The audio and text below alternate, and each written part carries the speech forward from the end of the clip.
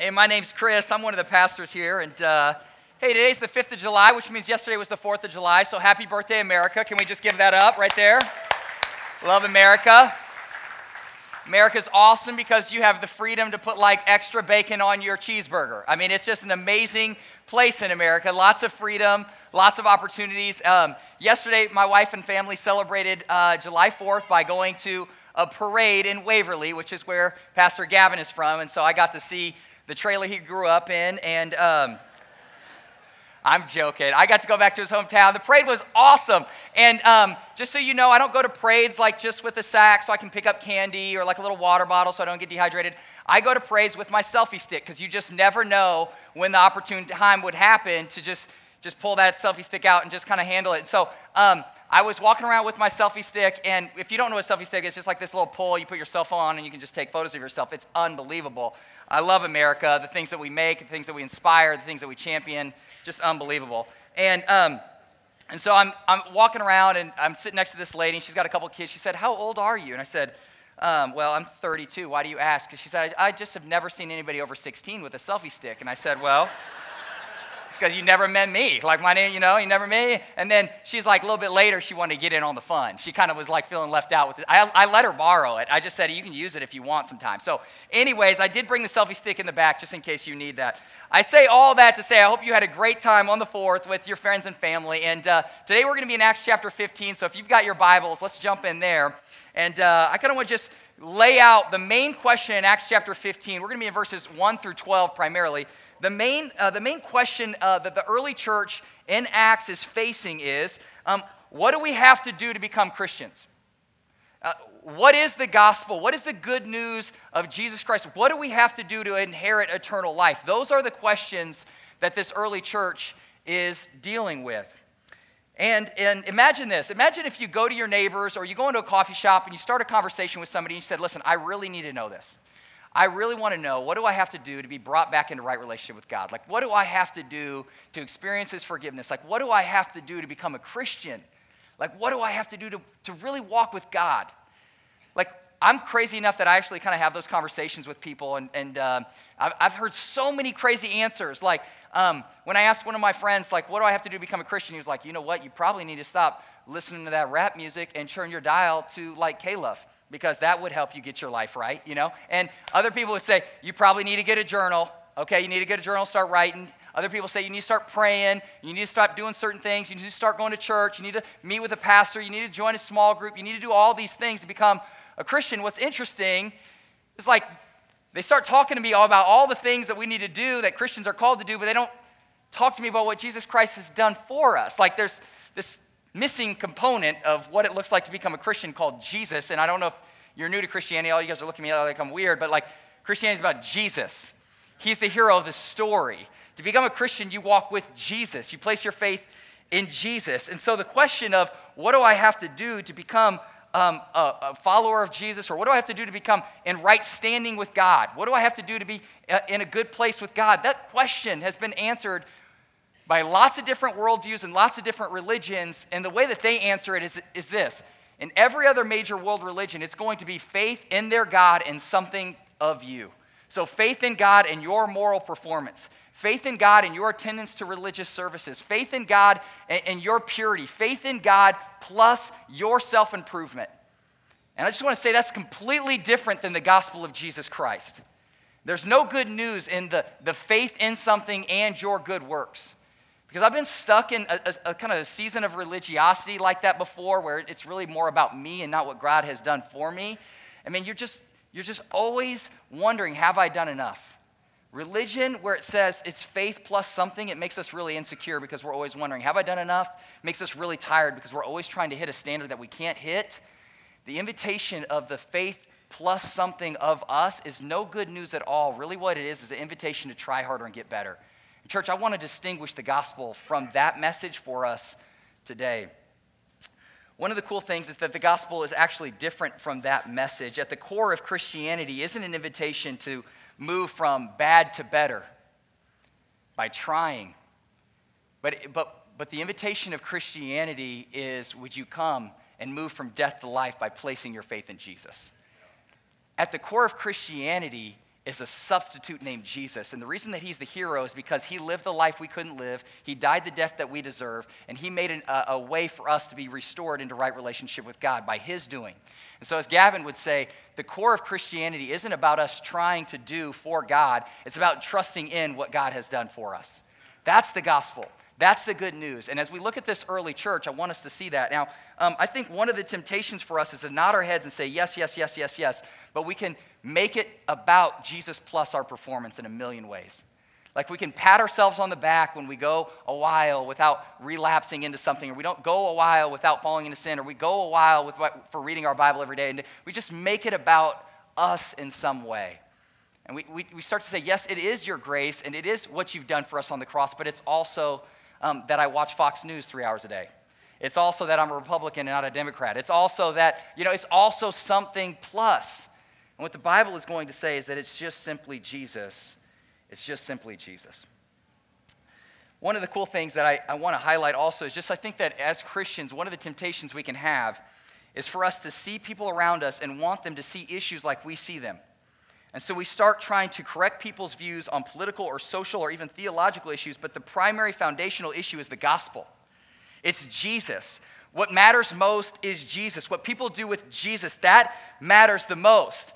Paul says the gospel, the good news of Jesus Christ, it's the power of salvation for whoever believes, first to the Jew and then to the Gentile. He's saying we've got to get our foundation right. You don't buy a broken house and start working on the window. You buy a broken house and you make sure the foundation is right. Instead of trying to convince people of their issues and trying to help them see things like we see them, we need to say, let's start where we need to start. Let's start with Jesus. Because nothing impacts eternity more significantly than where people land with Jesus. If they land on the gospel, it's going to work itself out in other issues. But what we really want for people is to land with Jesus and experience the good news of the gospel. That's the primary call of the church, is to exhort the gospel, preach the gospel, tell people about the gospel, and tell the story of what God has done on behalf of sinners like me and you. Amen? So the first thing I want to see is, let me just, before I jump in and show us, is before we jump into Acts 15, Acts 13 and 14, let me give it a little context of where we've been at. Last week we looked at how the church in Antioch sent off Barnabas and Paul to be missionaries, to be church planters. And so these two guys leave the church, they go to new communities and new people groups, and guess what they do? They start telling people about Jesus. And these are people that had really never encountered God's grace before, and they're hearing about Christ, and they place their faith in Jesus. They come to Jesus, and then local churches are planted and formed. And then Paul and Barnabas, after being used by God in an awesome way to advance the gospel, they come back to Antioch, and what they find is that the local church is kind of in a little bit of conflict, because people are trying to say the gospel isn't just faith in Jesus. The gospel is faith in Jesus plus some stuff. And so I just want to look at how Peter specifically begins to defend the gospel and how he begins to define the gospel. So look with me at Acts chapter 15, verse 1 and 2. Read this. It says, "But some men came down from Judea, which is a region by around Jerusalem, and they were teaching the brothers, 'Unless you are circumcised according to the custom of Moses, you cannot be saved.' And after Paul and Barnabas had no small dissension and debate with them, Paul and Barnabas and some of the others were appointed to go up to Jerusalem to the apostles and elders about this question." And so here's the issue at hand. The people in Jerusalem, or Judea, were coming up to Antioch, and they were basically telling new believers. These are folks that have just recently started walking with God. This is a new church, a healthy church, a God-honoring church. But what they're saying is that your faith in Jesus is not enough. Like, yes, your faith in Jesus counts, but it's only part of the equation. What you really need to do is you need to walk with Jesus, and you need to be circumcised, which, by the way, any godly man is like, really? We're going to start there? Like, you're coming, that's your pitch? Like, that's the sales pitch. Like, come to Jesus and get circumcised. Like, I've heard better pitches, bro. Like, I've heard, like, get a donut and a cup of coffee. Like, can I get that pitch? Like, we're going with the straight circumcision pitch. Okay, so before we write them off and say, okay, dude, this seems like a little bit of nonsense, let me just talk to us about why this was such a big deal to this group of people. Previously, before Jesus came, there were really kind of two groups, right? There were the Jewish people. These were God's covenant people. If you remember in the Old Testament, God spoke to them and said, I will be your God, you will be my people, or you will be my people, and I will be your God. And basically, he chooses this nation of Israel, not because they're strong and awesome, but because they're weak. And so just by his grace, he says, you're going to be my people. And so there's the there's the Jewish people, and one of the marks that you are one of God's people is that you were circumcised. And God gave his people this mark to distinguish them from everybody else. He's saying, yes, you need to have a heart that is faithful, but one of the external markers that you're my people is you will be circumcised. And so when a Gentile wanted to come into the covenant people of God, there was required circumcision. Now, this party who's arguing for Jesus plus circumcision, they're forgetting again about Jesus, that he fulfilled the Mosaic law, that he's the one who satisfied it. Listen, these guys are trying to say it's Jesus plus obeying the Old Testament law, the do's and don'ts, the 10 Commandments, and plus some other stuff. And what Peter's going to argue is that Jesus is the only one that's ever been able to keep that law, and he didn't come to abolish it, but he upholded it perfectly. And so we as a people don't need to go get circumcised. What we need to do is just place our faith in what Christ has done. And so the accusation here for the local church is that it's Jesus plus something. And again, like I said, that's a huge deal because we never want people to get confused about their salvation. And this is such a huge deal to them that they don't just kind of debate it locally. They said, let's go to Jerusalem where some of the big brothers of our faith are. This is where James, Jesus' brother, was. This is where John, one of the early disciples, was. And they said, let's get the boys together and start to hash this out. And so look with me at Acts 15, verses 6 through 8. And we're going to just look first at how Peter starts to defend the gospel. It says, the apostles and the elders were gathered together and considered this matter. And after there had been much debate, Peter stood up and said to them, brothers, you know that in the early days God made a choice among you that by my mouth the Gentiles should hear the word of the gospel and believe. And God, who knows the heart, bore witness to them, and by giving them the Holy Spirit, just as he did to us. Just as he did to us. Now, I want to talk about what Peter said to this kind of crowd that was trying to figure out this debate and this conflict. But one of the coolest things that kind of spoke to me this week is that Peter, in verse 7, it says that he stood up. He stood up. So in the middle of false teaching, in the middle of these people trying to say that it's Jesus plus something else, and he stood up and said, no, it's not. He said, I'm going to defend truth here. He said, I'm not going to compromise here. You know what Peter had a choice to do? Peter could have said, you know what, come on in, we'll listen to your views, we'll accept your views. We just want to keep unity, and we want to keep peace, and we want to avoid conflict, and that's not going to look good if we, no. Listen, as Christians, yes, we're called to pursue peace and unity, and we're called to be gentle, but also speak truth. And what I see in Peter is Peter says, listen, when people try to mar the gospel, when people try to slander the word of God and not stand on truth, he had a problem with that. Loving leaders do not remain silent when people try to compromise the word of God. He could have pursued comfort. He could have pursued popularity. He could have pursued just accepting whatever came his way. But he said, my loyalty is to this book. My loyalty is to the word of God. My loyalty is to God, to what I've seen him do, to the calling on his life. He's saying, listen, I'm not going to compromise because some new guy came in with a blog and had 4 points and tried to confuse me. No, listen, the word of God has been around a couple thousand years, and it still speaks, and it's still true. And what I love about Peter is, listen, we just need to recognize we live in a society where there are areas of our culture where people champion lies and try to suppress truth. And we live in a culture where good is called evil and evil is called good. And I look at Peter and I say, God, would you help us to be a church that stands on your word, that stands up? Now listen, we're not looking for a fight on social media, but we do want to be a church that says, Jesus, we're not going to compromise. We're not going to say it's Jesus plus. We're not going to say the Bible isn't true. We're not going to move off what you've spoken and what we know is true. So Citylight, I look at Peter and I say, man, that's awesome. Can I just say as a pastor, I look at that and I say, God, would you help Gavin, I, and the pastors around here be these kind of men that say, listen, we don't want there to be any confusion about what God's communicated in his word, and we are willing to stand in an unpopular place because we want to be true to this book. Amen? Yeah. Amen. So one of the cool things that he does right after he stands up and he starts to communicate is the first thing that he does is say, listen, early church leaders, will you not remember what God has done already? He basically says, do you not remember how God called me to go to the Gentiles, how I preached the gospel to the Gentiles, and then how the Gentiles actually came to know Christ? And he's not just talking in theory here, he's actually talking about a situation that really happened. If you guys remember in Acts chapter 10, God showed up to Peter, called Peter in a dream. He said, there's nothing unclean, if you guys remember this. And then Peter gets basically called in, and the first place that he goes is he goes to this guy named Cornelius' house. Now, Cornelius was this kind of powerful Gentile guy. He was not one of God's covenant people. He was outside the covenant people of God. And so he shows up, and he just starts preaching the gospel to this guy Cornelius and to his whole family. And the Bible records that basically his whole family comes to know Christ. And on the spot, they start worshiping Jesus and exalting Jesus, and the Spirit of God drops on these dudes, just like the Spirit of God dropped on the Jewish people in Acts chapter 2 at Pentecost. That same Holy Spirit drops on these Gentiles. And so he's saying, listen, this is not just theory to me.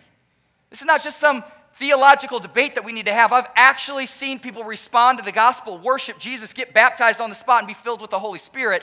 And that all happened way before we did any extra rituals or went out back to circumcise some cats, you know? Like that all happened. So how are you going to explain, if it's Jesus plus something, how are you going to explain what God just did in Cornelius' family? How are you going to explain what I just saw happen as I went out on a missionary journey and people responded to the gospel? He's saying, do you not remember what God has done? Let's not try to add to the gospel now. Let's not try to add to it. And so in this text, one of the cool things that we see is Peter's just warming up here. He's defending the gospel. He's saying we cannot be a people who try to add to it and make it about Jesus plus. God has worked in the Gentiles' life. We've seen him move. And next, he's going to start to define what the gospel is, just to make sure there's clarity about what this message is that is supposed to bring salvation to the nations. So would you look with me at Acts chapter 15, verses 9 through 11. Here's what he says. And he, God, made no distinction between us and them, having cleansed their hearts by faith. Now, therefore, why are you putting God to the test by placing a yoke on the neck of the disciples that neither our fathers nor we have been able to bear? But we believe that we will be saved through the grace of the Lord Jesus, just as they will. What I want to do here is, I don't have any cool alliterated outline, but what I want to just do is walk through these next three verses. And this week, as I spent time with God, there was just some stuff that popped off the pages. So I just want to share that with our church and encourage our church with three things that I felt like God spoke to us. The first little thing I want to communicate to us is that God is able to make what is dirty clean. God is able to make what is dirty clean. If you got your programs, you can follow along there. I don't have them laid out, but you can write that down. What I love about this is I just don't want our church to miss verse 9. There's this unbelievable gospel bomb that is just so rich with good news. And he just basically says the Gentiles came to God, and God was faithful to cleanse their hearts. And he did it by faith. And church, what I love about that is that if they needed to be cleansed, if they need to be cleaned from the inside out, that means they came to Christ dirty. They came to Christ as outsiders. They came to Christ with something broken. They came to Christ with dirty hands and dirty hearts, and Jesus is the one who by faith made them clean. I just want to remind our church, Citylight, at the core of Christianity is not an invitation for us to come and clean up our life. If you're just trying to think, wow, look at all the progress I'm making, look at how I'm cleaning up my life, then you're missing the call of Christianity. The call of Christianity is saying, would you come to Jesus and let him clean you from the inside out?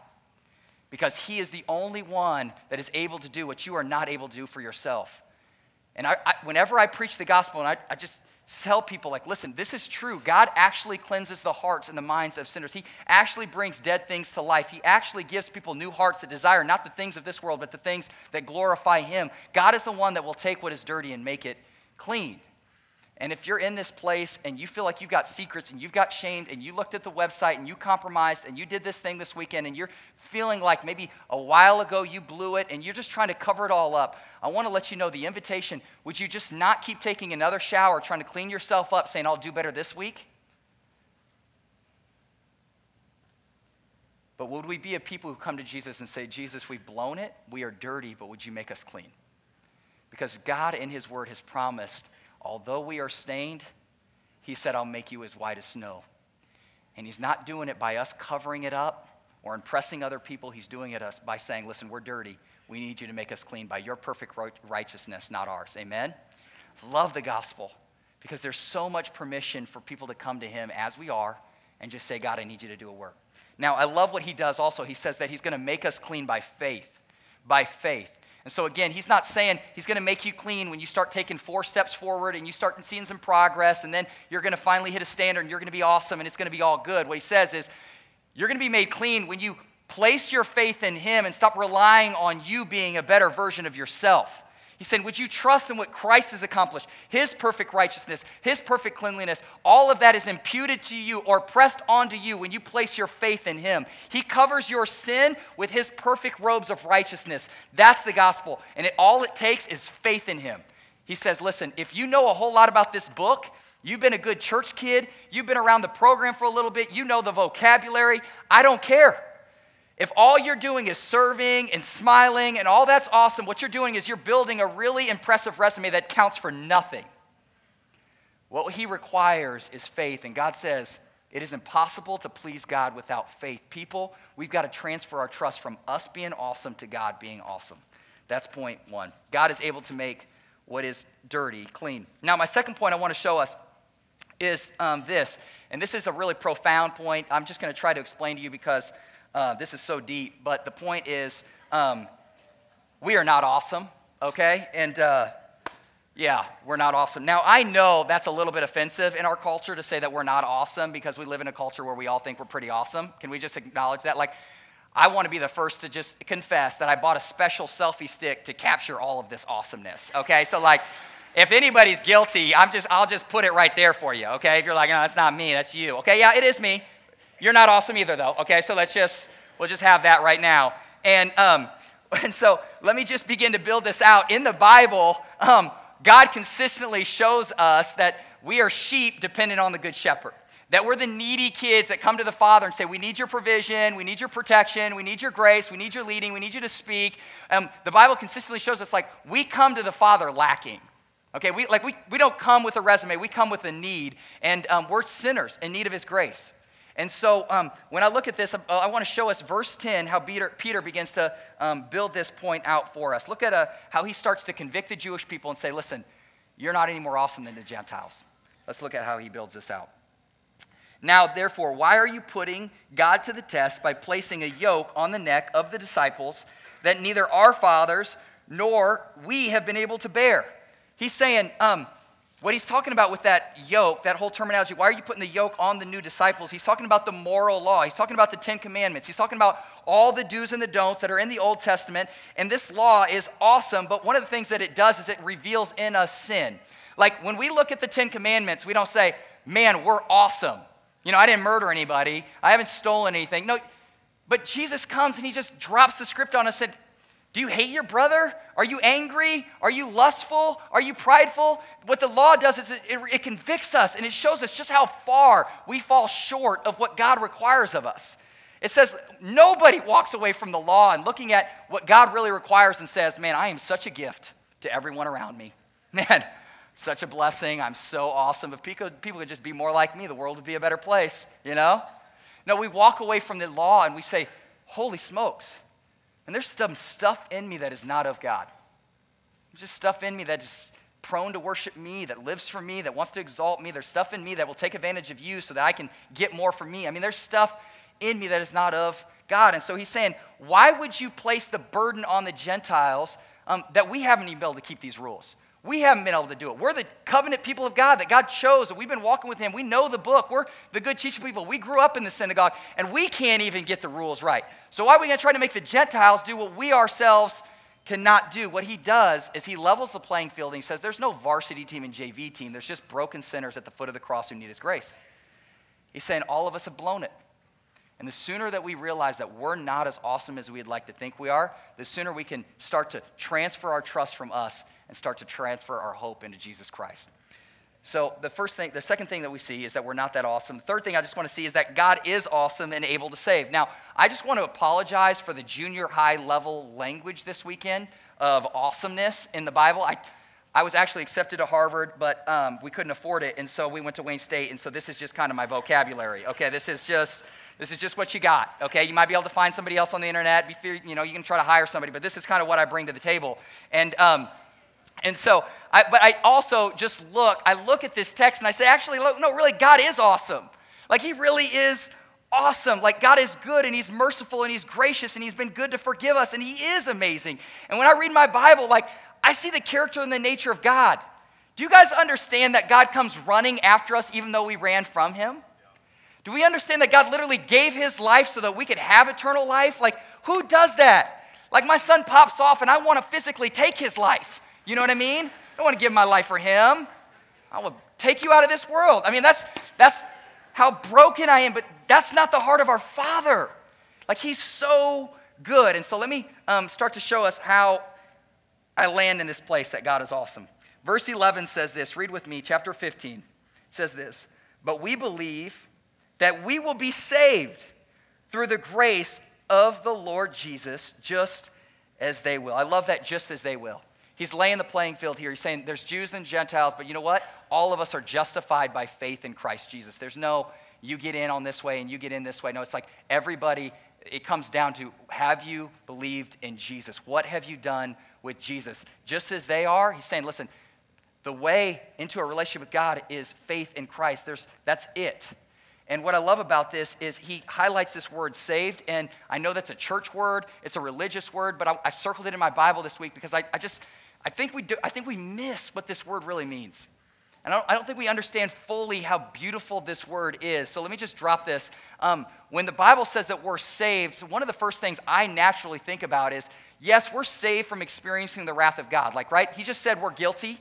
We've all dropped it. We've all failed to fulfill the requirements of the law. So we're guilty people who've blown it. And so we're deserving of God's wrath. And so to be saved, you think, okay, I'm not going to encounter his wrath. Instead, I'm going to encounter the inheritance that he set before me. I'm not going to go to hell. I'm going to go to heaven. But what saved means isn't that you just get to go to heaven someday. What saved means is you're not just saved from a place. You're saved to a person. His name is Jesus. You have access to him. That's what that means. Citylight, when we say we're saved, I don't want us to miss this or minimize this. Like, when we're saved, that means we've been saved from a spiritual death into a spiritual life.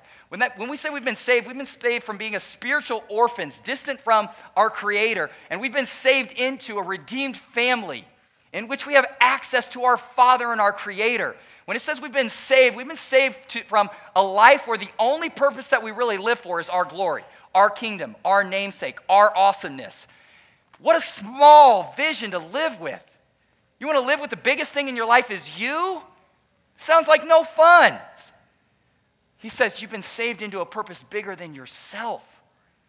Man, when we say we're saved, some of us look at this and we say, okay, that's cool, we're saved by grace and someday we'll get to experience Jesus and that's great. No, you've been saved, not just so someday you can be with Jesus, but so you can walk with Jesus right now. Can you just imagine what life would be like had God not broken into your life and called you to himself? And so Citylight, if we just minimize this, I want us never to be a people who just kind of get over the fact that God has called us to himself and shown us grace. Amen? Like if you just look at this with indifference, then you don't understand what you've been saved from and what you've been saved to. God has done a great work and he has spared no expense to ransom us back to himself. And yes, the word in this Bible is saved, but that should mean something to us personally. Because it's not just a theological truth that was true of the church 2,000 years ago. It's a theological truth that's true of you. You have been set free. You have been made new. God has spared you. God has called you to himself. God has forgiven you. God is walking with you. God has given you access to himself. When we see the word saved, we should be a people whose heart melts and our hearts are filled with affection because we look at what God has done on behalf of undeserving people. Amen? One of the cool things that he says is he drops the last word. He says, you're going to be saved. And it's not because you're awesome. He's going to save you in spite of you not being awesome. And one of the words that he says that is he describes that as it's all by grace. Okay, now listen, here's what I know about me is it's always about making the team. It's always about performing. It's always about growing the next thing. And I can become a Jesus plus my performance kind of guy. And I can start to try to earn the love and affection of Jesus. And what he does here is he reminds us that all of our right standing with God is a gift. It's all about his grace. It's not because we've earned it. It's not because we deserve it. It's not because we've done something special. It's not because we're better than the next guy. It's all because he's looked at us when we were at our worst and says, I want to give you my best. I want to give you salvation. I want to give you myself. And so when I look at this, man, can I just remind us that it's grace? It's grace that has set you free. And for those of you in the room, again, and you feel dirty and you feel messy and you feel broken and you've blown it in a million ways, and you've never felt right with God because you've always felt a sense of shame, I want to look at this verse and said, will you believe that Jesus Christ's grace is sufficient for you? That he can save you? Will you believe that God is enough, that it's not about your meriting and your earning, it's about what he did 2,000 years ago, and that still counts for you? Stop beating yourself up and living in shame. And for those of us who've been living like we are just so busy trying to perform and trying to show the world that we're awesome and trying to show the world that we are somebody and trying to show the world that we're better than we were a couple years ago and that we're making decisions and we're good people, would we just look at this and say it's all by grace? Like, don't wear yourself out. Like, don't wear the heavy yoke that God has tried to set you free from. Citylight, I want to close in this. As I look at this verse and I see what God's done, I just want to say, I think it should matter that we're people who've received grace. And I just want to encourage us not to just intellectually know about God's grace. I want us to experientially know his grace. I want you to just be like, where do you need to experience his grace in your life? Where do you need to remember that God has saved you from some stuff? But I also then want us to call our church to say, listen, knowing that God has done a work for us, that should actually impact our relationships with other people. Like, we've received some crazy amount of grace. God has been so good to us. I want our church to be known for people who give more to others than they deserve. Like, when somebody is weird and semi-awkward and walks up to you with a selfie stick, like, just give them a relationship, even though they don't deserve it. Amen? Just be nice. God has been so gracious to us. Who are we to withhold relationship to others? I look at this and I say, man, if God has really been this awesome to us, like, it should change what we do with sin in our life. Like, if God is really the God who spared no expense to ransom us back into relationship with him, and he is so good to speak to us and adopt us and love us and forgive us, then I don't know about you, but I don't want any more sin. I want more of the Father. I want more of the Son. I want more of the Holy Spirit. And so when I look at what God's done, it doesn't say, oh, that's neat, I'm forgiven, I'm going to stay in sin. It says, I'm going to do whatever it takes to be more in line with you, God, because I don't want anything in my life to separate me from you. I think our understanding of how God has been so gracious towards us should actually call us to move away from the things that hinder our walk with God. And as I look at this, what God has done, can I just say I want us to be a people who understand that Jesus has done a great work on our behalf. And so we worship him and we exalt him and we sing to him. Listen, the posture in heaven is not this. The posture in heaven is, Jesus, you are awesome. You have been so good. I can't believe you ransomed me. I can't believe you forgave me. I can't believe your grace was sufficient for me. I can't believe you broke in even when I was trying to run off and do dumb stuff. I can't believe you have been so faithful to me. And so when we sing, when we worship, it's not Jesus plus clapping your hands and dancing, but it's Jesus plus more than this. I don't know. That's legalist. Don't just edit that. Okay. But I want us to be a people who understand the grace of God, and it actually wells itself up in a warm affection for Jesus. Amen? Church, let's never be a people who compromise the gospel, who move away from the gospel, who forget what God has done for us. Let's always be a church rooted in his book, rooted in what he's done, not compromising on truth, and saying, God, thank you for saving us. Thank you for showing us grace. Thank you, God, for fulfilling the law because we know we couldn't. So, God, you've been good on our behalf. Let me pray. Lord, we love you, and we are so prone to drift from the gospel. So many of us in this room, we come to you tired, weary. We come to you, and maybe we haven't even given a thought to you. And God, I pray that this morning, God, your truth about what you've done for us, God, would it marinate in our hearts? Would it stir something in our hearts? Would we not make it about us, but God, would we see you as the hero? Jesus, we want to be a people who trust in what you've done. We want to be a people who worship and exalt you. We want to be a people who give grace to others. But God, right now we want to experience your grace. We want to revel in what you've done. We want to never be a people who try to do more without remembering what you've done for us. So God, would you produce just a deep love for yourself in our church? We love you. In Jesus' name we pray. Amen.